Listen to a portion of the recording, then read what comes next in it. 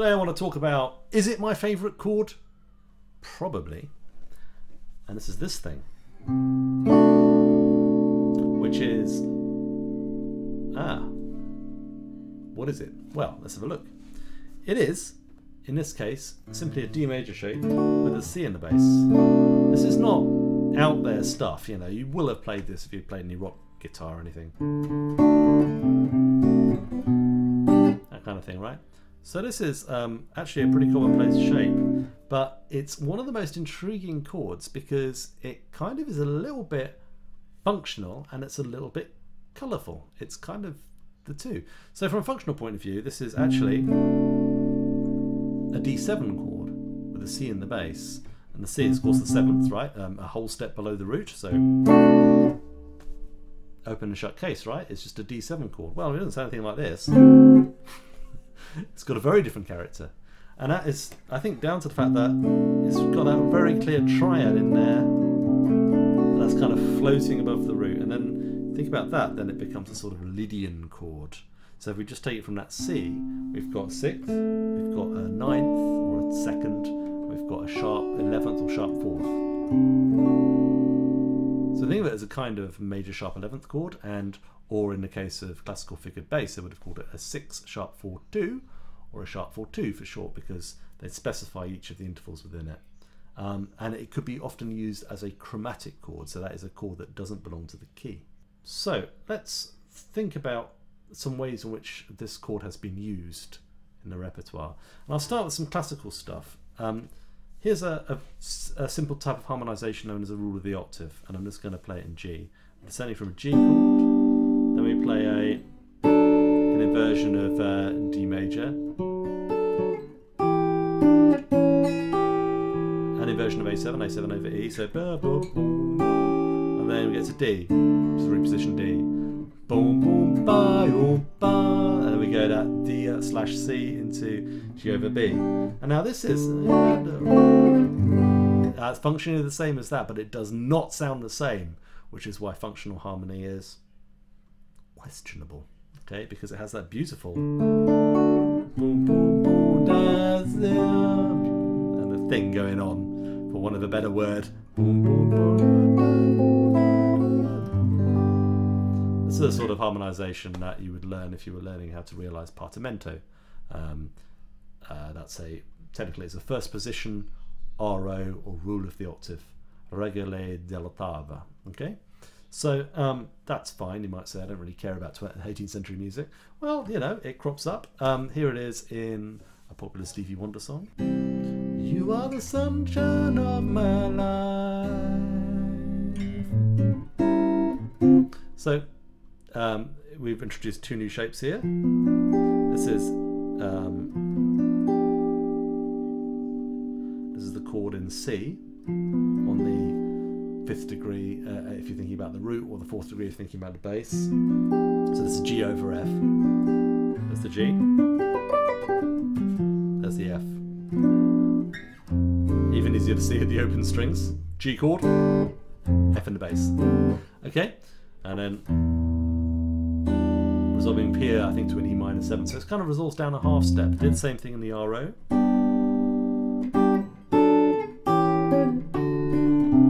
Down a half step.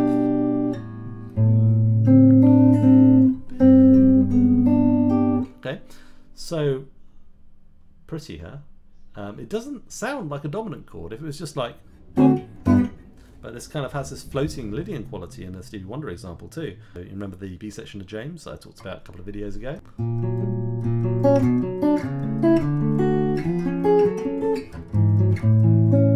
then we get the A over G, go into D over F sharp. So that's how it's used sort of diatonically within the key. There is obviously a Lydian mode to be found in the 4th degree of every major chord. I just want to give you an idea of how it might sound in a minor context because it's so beautiful.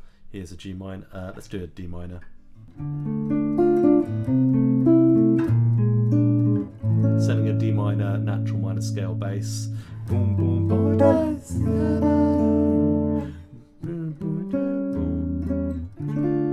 That's really pretty. Okay. I'll do a few more minor, try and remember to do some minor examples. The minor examples are very nice. Okay, so now another way we can use it is as a substitute for the 1/7 chord going to 4. Now in practice this means you put the chord from the bass up on the flat 7. And my favourite example of that is Águas de Março by Antonio Carlos Jobim, apologies for the Portuguese, where he plays the intro is this.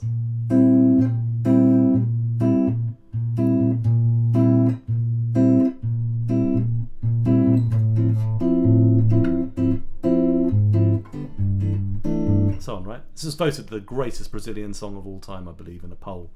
You can hear that it really wants to go Lydian, doesn't it? At that point, you think, oh, I'm a B flat Lydian, but no, the key center of the song is in fact C major, C Ionian. So it has this interesting coloristic effect. Functionally, it's just doing this. It doesn't sound like that.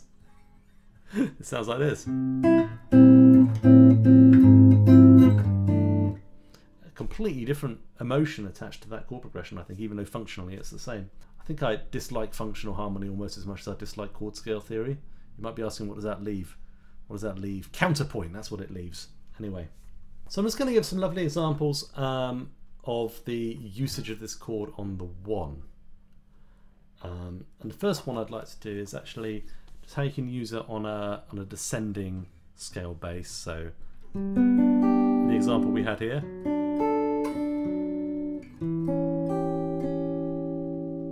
For example, is just one way of harmonizing that bass. Boom, boom, boom.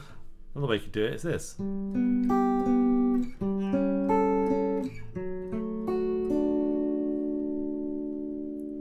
you can carry on going.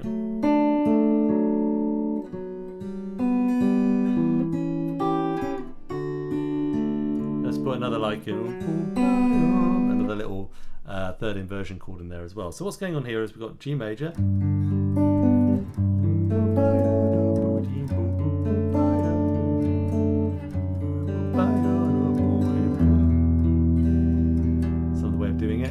So I'm just using G, A/G, D/F sharp, you know, a bit like the Matheny, but in a different context. And then third inversion G7 chord with F sharp in the bass. Maybe an E minor, or you could do, I think in that example,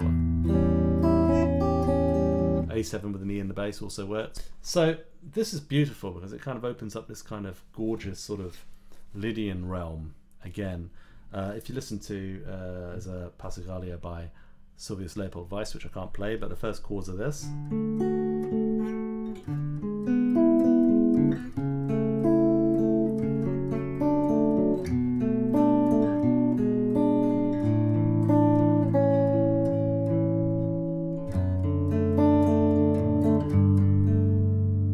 so on, right? So it's just beautiful. That wasn't a very Baroque chord, that one. It's a bit too 1980s. But yeah, check that piece out. It's gorgeous. I like the Julian Bream version. Of course, it was originally written for lute. You know, and I can't really play it, but it's an example from the Bach Well-Tempered Clavier, however you say it, Book 1 Prelude. It just basically does this. It goes, and then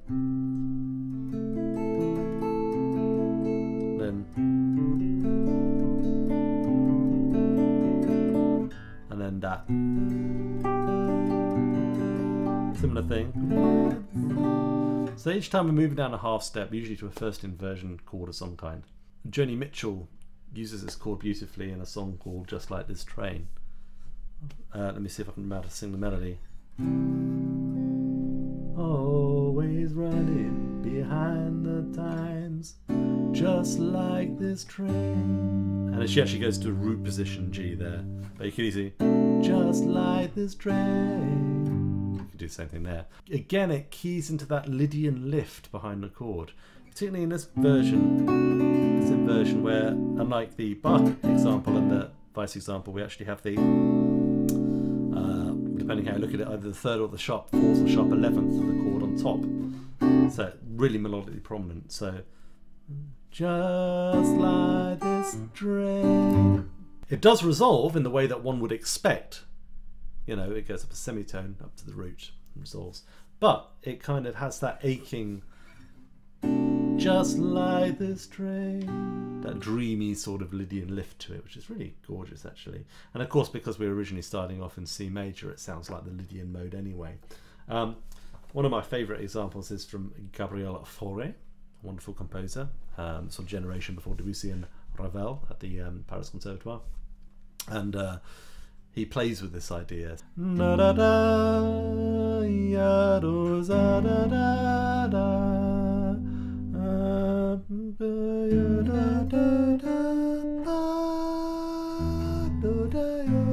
Very simplified the harmony, but it's basically what it is F major, our friend G over F, and then it goes to not the expected C over E, but in fact to an F7 sharp 11th, which in this context would probably be thought of as an augmented sixth, a French sixth chord.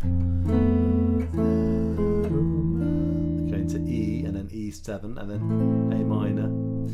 It's interesting because he's taking these 18th century tropes and playing with them. Somebody like Fauré knew this stuff better than anybody, like counterpoint harmony. It was the foundations on which the Paris Conservatoire was built, and where all these people like Fauré, Debussy, Ravel, Nadia Boulanger, they all came from this context of understanding this kind of stuff intuitively, that studying it when they were like 11. So it's kind of Fauré's playing with us, and of course the lyrics are Lydia, yeah, a bit on the nose, but you know, it was the 19th century. I want to show you how it sounds in minor as well, as I love it in minor. So let's do D minor again, the key of death. And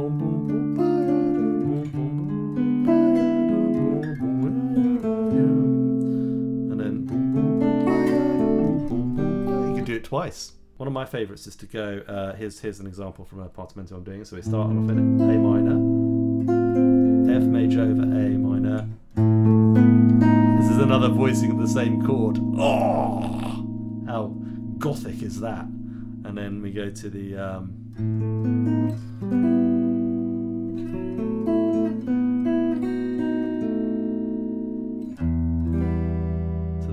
so this is A minor, F over A, and this is a voicing, a close voice this time, of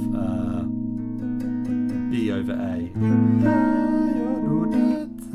which is a dominant going to E minor, but an E minor with a G in the bass.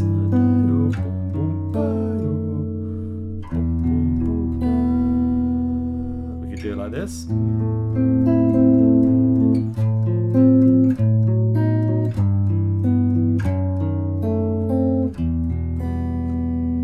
Which is obviously just lower bass.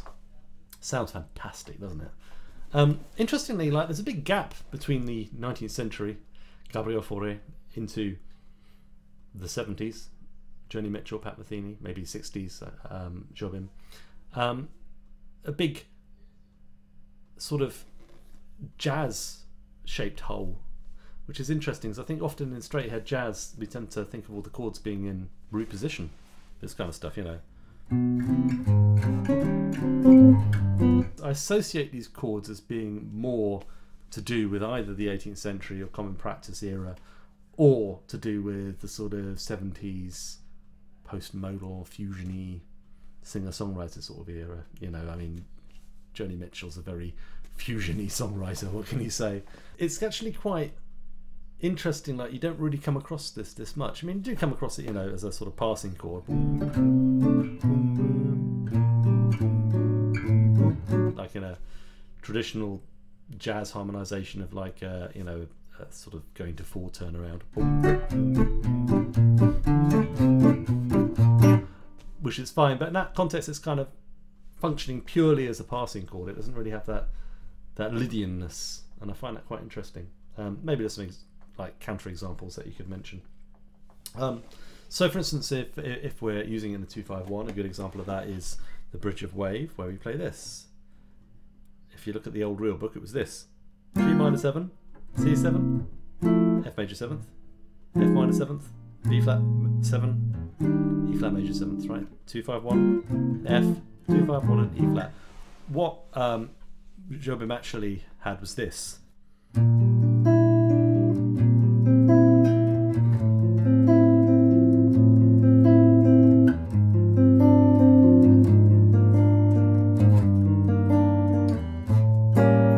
Okay, so what is that? Well, that's a first inversion G minor 7th, third inversion C7, F major 7th in first inversion, so the A in the bass, modal change to F minor over the A flat, first inversion F minor 7th, and then third inversion B flat 7th, first inversion E flat major. Got that sort of 7 flat 9 chord there. Absolutely dreamy again, like beautiful use. And lastly, I want to talk about how we can use it to spruce up like dominant chains. So there's a dominant chain in Yesterdays. It kind of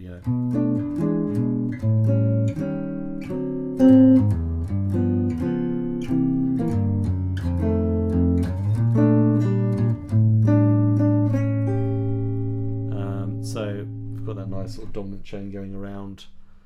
Starts on the sort of 2/5, E7, A7, D7, G7, C7, F7, B flat major 7th, and then there's like a 5/1 into D minor. This is obviously kind of quite an old school chord progression. So we can 70s it up a bit, or even 18th century up a bit. 18th century it up a bit by using this third inversion chord, and as I mentioned in the last video, for a backcycling chord progression you can go first third, first third, first third, or third, first third, first third, first, go back between the two inversions. So we're going to do that. We'll start with the what should we do? Let's start with the third inversion, E7 first. That's an A7, D7, G7, and that's a, sorry my brain's gone, C7, F7, and it's B flat major 7th, right? So if you want to prepare it a bit more, you could use just first inversion triads and then turn them into dominants. So this might sound nice.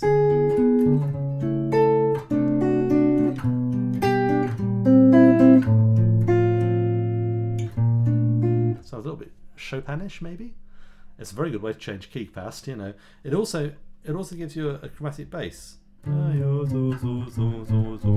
which is kind of cool. And if you know Yesterdays, there's a chromatic bit where it goes after.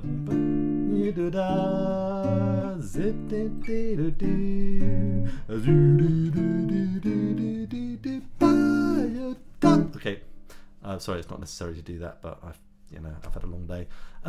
So you could use that as a harmonization for the bass line. So let's take a nice fruity. Let's be classical and use a straight minor. And then we're going to go first inversion, third inversion, first inversion.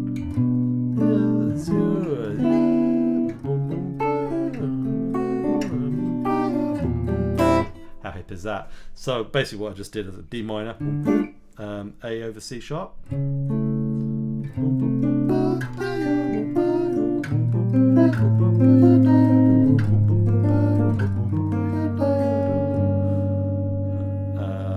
what happens now? I can't remember.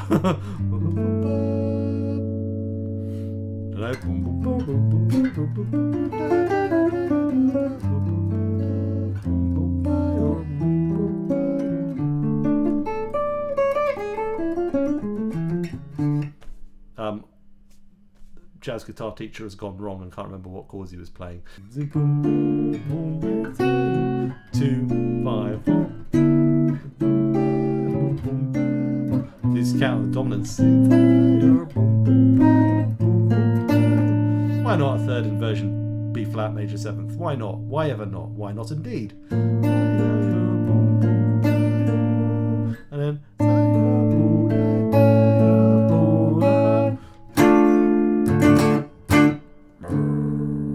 I really miss having a low D. I need a 7-string guitar, clearly. Yeah.